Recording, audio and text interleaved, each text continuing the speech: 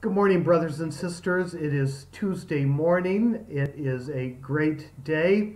I have my cup of coffee ready to enjoy. I've just heated it up in my microwave, and this is our time of morning inspiration. It is good to begin each morning with God's Word and our meditation. Today is November the 24th. And here is our reading from New Morning Mercies by Paul David Tripp. It is dangerous to live without your heart being captured by awe of God, because awe of God is quickly replaced by awe of you. It is a daily battle, one that is free of physical weapons, political parties, and national boundaries. It's a battle that has been raging since the garden and will not stop until the war is finally won. The battle is not fought between people, it is fought within people.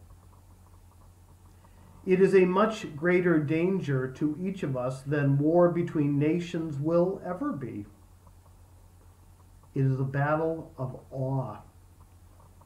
We were created to live in a real, heart-gripping, agenda-setting, behavior-forming awe of God. But other awes kidnap our hearts. Awe of creation, awe of other people, and awe of ourselves shove the awe of God out of our hearts. So we need grace to see again, to tremble again, to bow down again at the feet of the one who deserves our awe. Let us pray. Oh God, we bless you. We magnify your name. We glorify you. We adore you. We praise you for your great glory.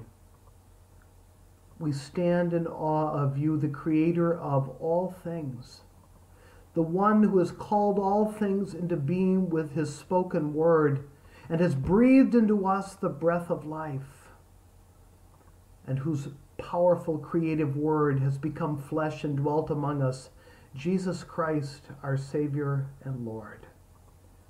Lord, this day, help us to fix our eyes on you, to truly worship you with every fiber of our being, all our hearts, minds, souls, and strength. Keep us focused on you, so that we don't succumb to being in awe of ourselves. And in doing so, allow our spiritual journeys and our lives to deteriorate. Oh God, we thank you that by the death and resurrection of your Son, you have raised us to newness of life. All glory and thanks be to you. Through Jesus Christ our Lord. Amen.